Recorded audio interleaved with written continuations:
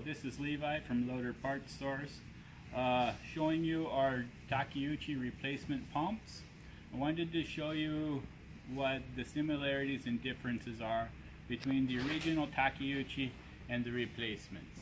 The original Takeuchi has internal charge and case drain ports.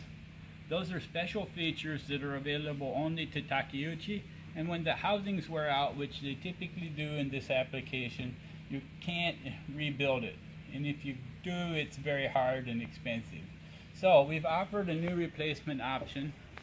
It's the same brand and make, but we're unable to buy the special internal ports because that's proprietary to Takeuchi. We've added external case drain and charge lines, and I want to show you how that will look in your skid loader.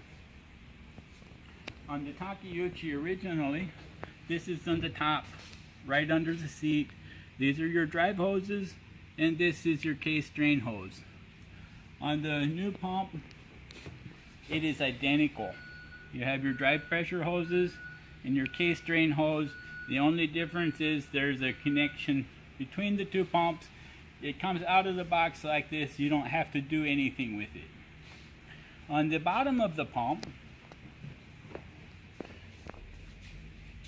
the original Takeuchi has plugs in here. Those are closed in your machine right now, I believe. And there's a elbow pointing down right here. We weren't able to directly simulate that, but you'll see over here we've had to tie in the charge pressure to the other end, and we also have a fitting pointing down. It might be an inch off, but it's the same metric fitting in there. You can hook your original hoses up to the replacement pump. We've installed a number of these and they fit very well. You don't have to move anything or change anything. The parameters are all the same. The controls work the same. Have the same amount of control effort required to make it push a certain level. And I'm trying to say, you push the levers the same amount to get it to do the same work. And the pump operating pressures are the same, the flows are the same. You'll never know the difference once it's installed. The only difference is the extra tubes.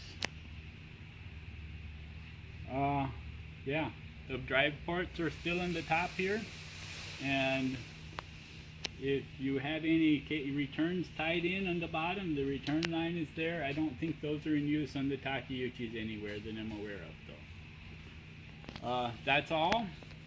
Hope it works good for you. Thank you.